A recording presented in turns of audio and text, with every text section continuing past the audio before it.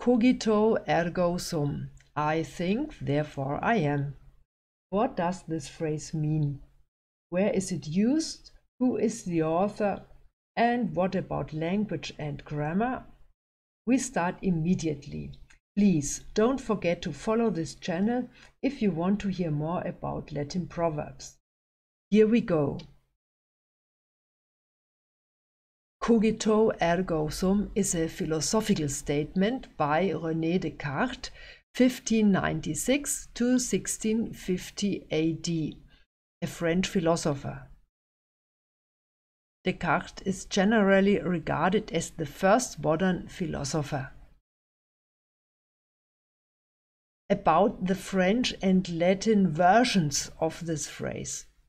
The phrase originally appeared in French as Je pense donc je suis, so as to reach a wider audience in France. Later, Descartes used the Latin words cogito ergo sum. Latin was the language of higher education.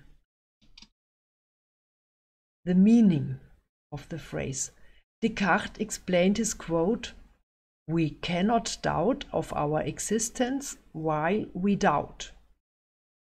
Today there still is a lot of discussion whether the statement cogito ergo sum is wrong or right. More about Descartes.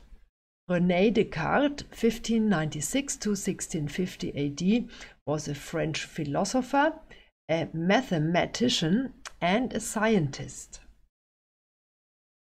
In his theology, he insists on the absolute freedom of God's act of creation. He is credited as the father of analytical geometry, the bridge between algebra and geometry. We compare.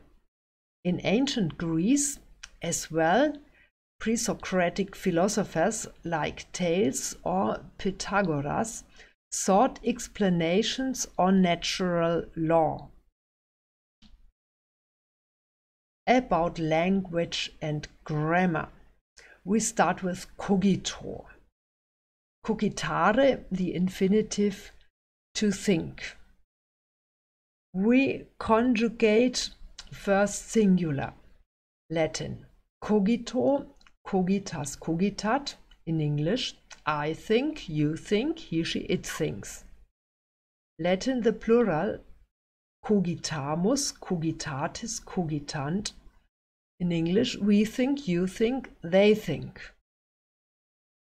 That is the first conjugation, its present tense active voice. Now we conjugate esse to be in the present tense again. Latin, singular. Sum es est. In English, I am, you are, he, she, it is. Plural, Latin, sumus estis sunt. In English, we are, you are, they are. More language. Cogito again is the origin from the English words to cogitate and cogitation. Ergo means in English therefore, in consequence of, or just so. Sum. We compare different languages. Sum, English I am, is in French je suis. In Italian language io sono. In Spanish language yo soy. In Portuguese eu sou. If you like this video, please give me a thumb up and follow the channel.